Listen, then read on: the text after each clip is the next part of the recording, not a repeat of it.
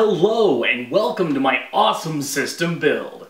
Today I'll be putting this together. Now this is just the case. This is an Obsidian Series 900D from Corsair. And what we'll be doing is we'll be putting everything into it. Now this is actually going to be a multi-day process, but we're going to take care of the major lifting today in this video.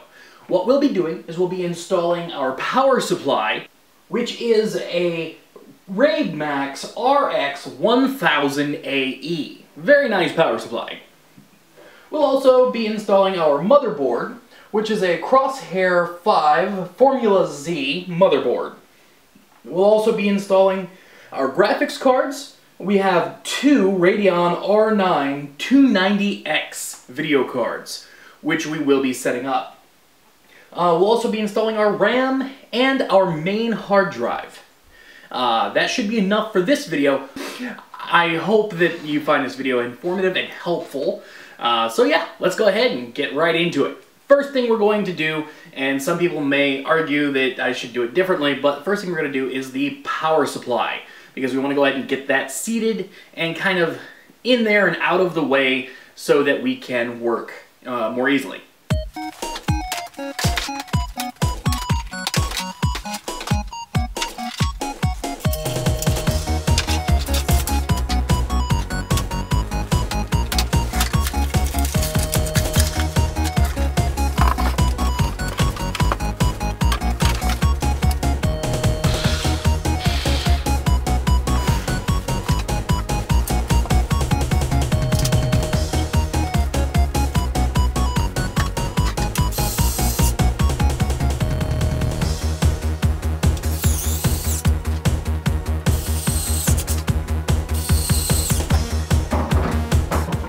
One thing that I do like about this case is, if I actually wanted to, I could very easily install a second power supply alongside this one. However, I don't believe this build is going to require more than one.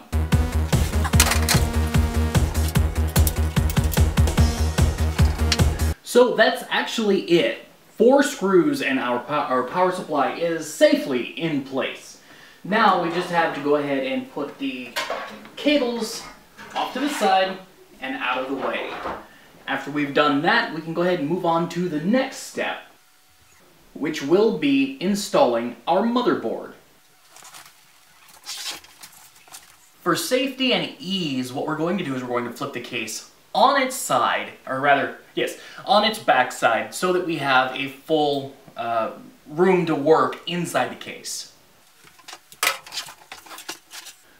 The case is almost wider than the table. That's scary. This is our next component that we will be installing. This is the Crosshair V Formula Z motherboard. This was chosen because it's very nice. It's fairly future-proof-ish. With technology, there's no such thing as actually being future-proof.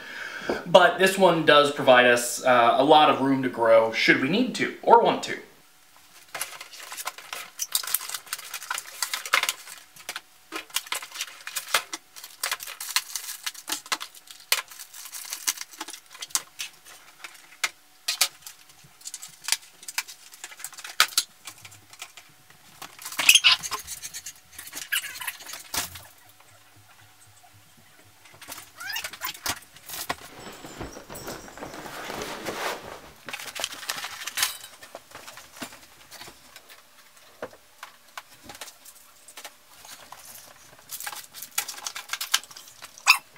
This is a heck of a time to realize that the motherboard that you just bought doesn't come with screws.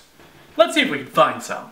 It wasn't easy, but I actually ended up being able to Frankenstein 9 case screws out of an old build, which is over there off camera. So we will be able to do this. So yeah, and now we're gonna go ahead and make this happen. First things first, what we want to do is put our back plate in place. The reason we want to do this first is because it only goes on from one side, and that's the inside. So you want to go ahead and snap that where it goes, which is going to be towards the top of the case and in the back.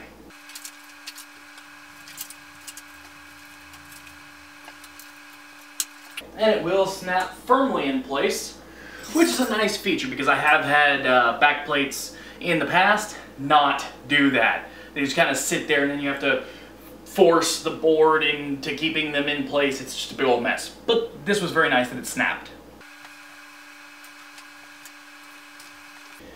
If you have an ESD strap to keep from shocking the board, ESD is electrostatic discharge, and it can kill your components if you're not careful. An ESD strap will help you be a little bit less careful because it will keep your body from generating or storing electrostatic energy. So if you have that, this is the best time to use it. So yeah, I do not have one. However, I am making a point of keeping myself grounded by touching metal around me and, you know, dissipating that potential energy. First screw is usually the most difficult, so what we will be doing is finding a screw that we can easily land so that we can use that as a guide for the others. As soon as you get one in, then you can kind of just nudge the board here and there to make sure you can get the others in.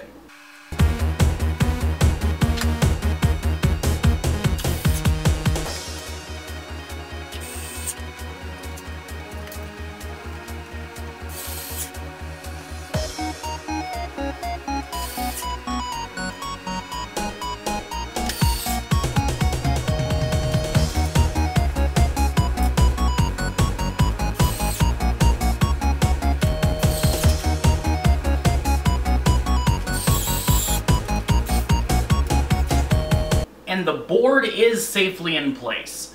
We're gonna go ahead and take a break because I have pizza and I turn on the air conditioning. It's hot in here.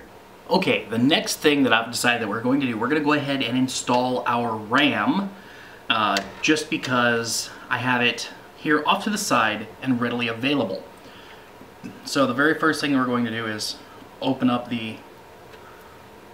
Oh, it doesn't move on both sides, just the one. Interesting. So we're going to go ahead and open that up and put the RAM into its new home.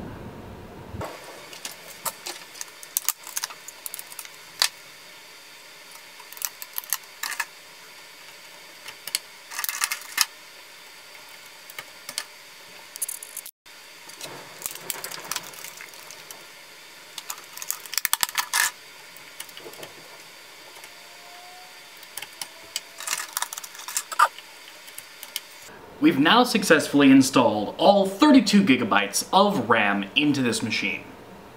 Now that it's come time to install the graphics cards, we actually have to modify the case just slightly. So what we're going to do is we're actually going to take out the plating here.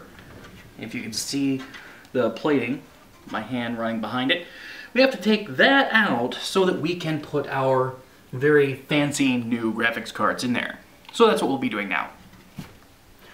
We've decided on the placement of our cards based off of the bandwidth available to us on the board. Now, our PCI 16X slots are actually going to be here and here.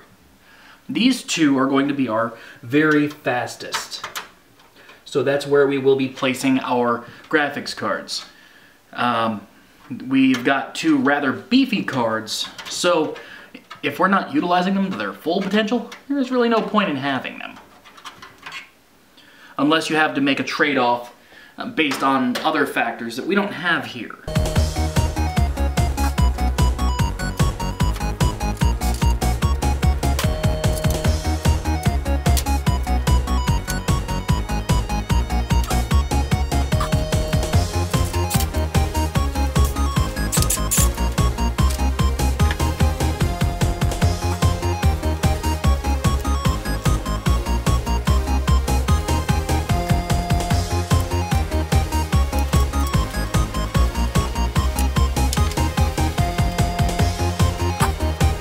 As you can see, we did run into a little bit of difficulty, and that's because this screw was actually cross-threaded in the case. That doesn't normally happen, but it is something you need to be prepared for, usually to very gently nudge things out of place. and kind of, you know, move things around when needed, just to give things that gentle little push. But of course, in a very careful way so that you don't break your very expensive equipment.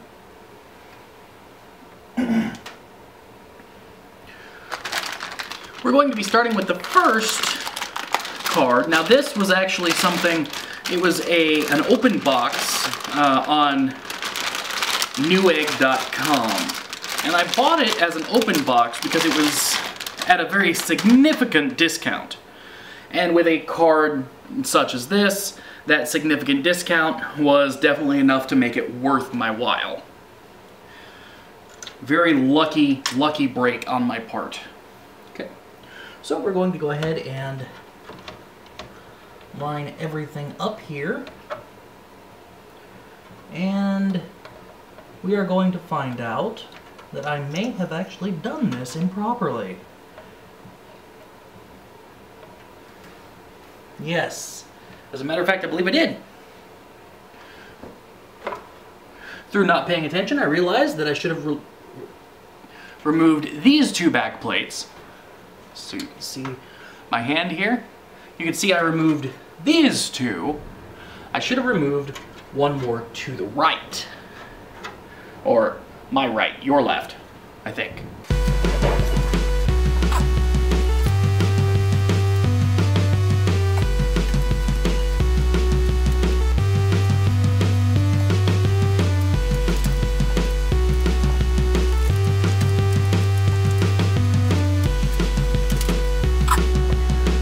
So let's go ahead and try to place that card one more time.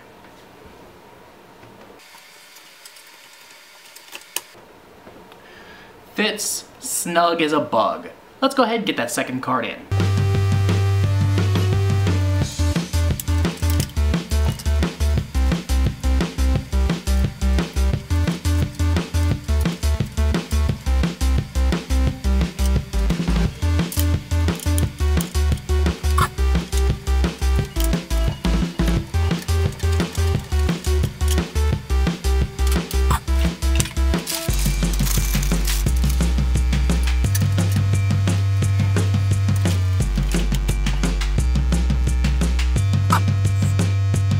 Now it used to be that you had to connect these two cards in order to get them to configure themselves into a crossfire array. I believe array is the right word. Correct me if I'm wrong down in the comment section. However, now AMD has made the decision to allow these to communicate through the bus, saving that wire, and there seems to be plenty of bandwidth to allow it, so why not? Why even require the extra cord? Of course, these are for power, so yeah, that's actually kind of cool. The last thing that we have to install is actually going to be our hard drive. Ooh, more nice little stickers. Our hard drive is going to be a 1 terabyte SSD, solid state drive, solid state disk, however you want to put that. I expected a 1 terabyte hard drive to actually be larger than this for an SSD. That's very compact, very small. That shocked me. But yeah, so we've got to install this. The question is, where? We don't seem to have a place to put this. We don't have a cage for it. So that is going to be the next question. We will have to figure this out. So, we're going to go ahead and skip over the SSD at this time because it looks like, well, wait a minute. Wait a minute. Corsair, buddy old pal, friend. What is this? A mystery box. What is in this mystery box? It was hiding in the case. Could this possibly be the missing screw? Oh, the missing screws? The screws that I had no idea where to find? The ones that didn't come with the motherboard? They were in here all along. Let's see if we have anything to mount a... Anything to mount a SSD with there? A nice little handy tool that would have helped us to get those out. This is what I get for not doing my research. Goodness gravy. Very nice. Corsair, your stock just went up a notch. However, I still don't think I have anything that I can put an SSD on. Or in. Except, except I do! Apparently these cages, I can set up so that, is this what I think it is? I can set these cages up to allow me to put the SSD in the cage. That is epically awesome. Alright, so we're going to go ahead, we're going to attach the SSD to a cage, and then we'll continue. So here we are, this is the SSD mounted to the cage. Now, to be honest with you, I am not sure whether I have the drive facing the right way or not. Should put an annotation on screen right now after I've had time to test the build and kind of figure things out. I would assume that it's right or almost right. Yeah, I don't know, we'll test. But either way, regardless of whether it faces one way or the other, it snaps in place just like that. Of course, this will not be its final home. I believe I may actually place it up top over here for just reasons. No reasons in particular, just reasons. One thing to keep in mind with these cages, if you do get a Corsair Obsidian Series 900D, is that these are rather temperamental. As you can see, I've got a pin loose here, which I have to fix before I can put it back in. This is definitely not something that you will want to constantly fiddle with, because, like I said, it's just kind of temperamental how it fits together, and there's not much keeping it from coming out of alignment.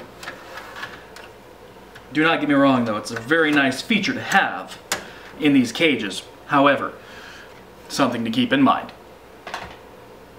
So let's go ahead and connect our stock power cables. What we will do first is we will connect our big Mama Jamma first. That's going to be our large, here we go. And let's see. There we go. Okay, so it actually connects this way, and we can tell because without having to try to fit it, because here at top you can see that it's got a clip that goes to that clip there on the motherboard.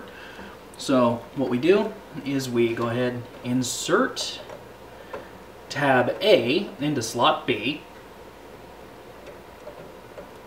and it should go in very nicely, very gently.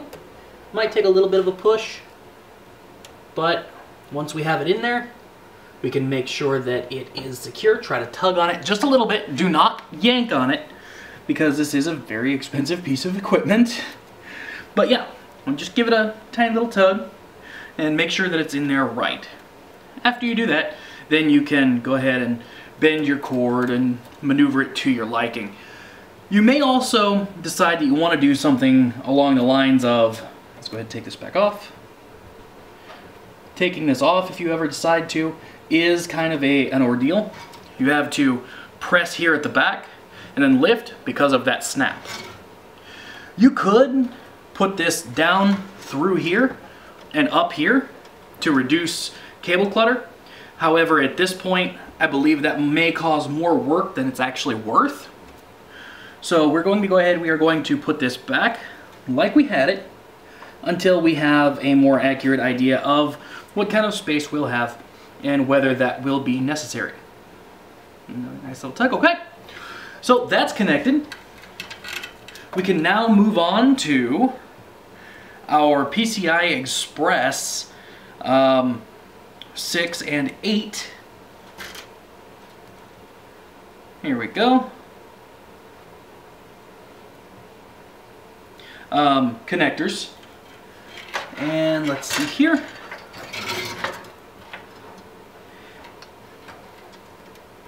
This is going to be our 8. And here again, you will want to pay attention to where your snaps are, right here, because those are going to tell you right away which way to face your power adapters. And again, as far as cable management goes, we're not so much worried about that at this moment, but you may want to put a little bit of thought into that as well.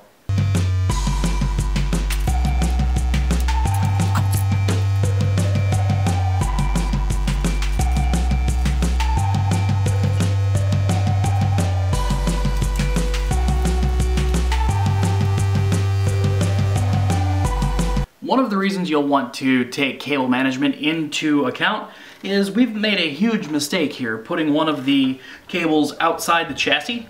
So we'll go ahead and take this off. Pretty much it didn't cause us a huge inconvenience. However, if we would have gotten further into the build, that small inconvenience could have been a major frustration. It does no damage, but it kind of does demotivate you if you catch it late in the game.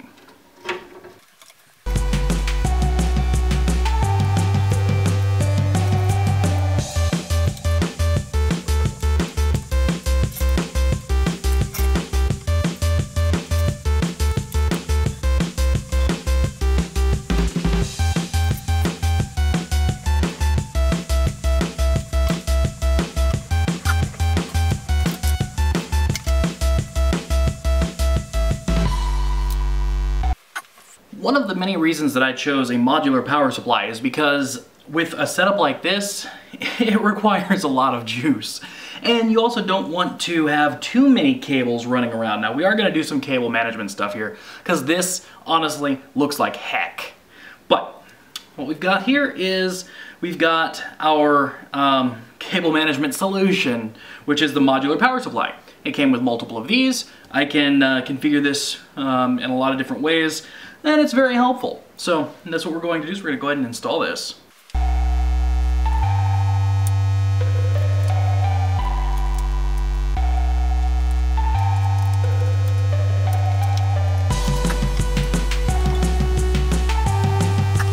And as far as the components we have here, they are all now powered, other than the hard disk, which we will get into when we do the rest of our disks here in a later video.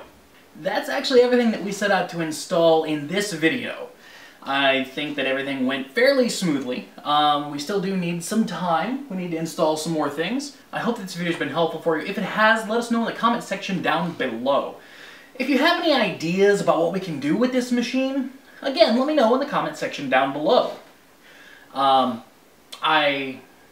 Anyways, till next time, I'm Anthony, Senior Manager with Freedom.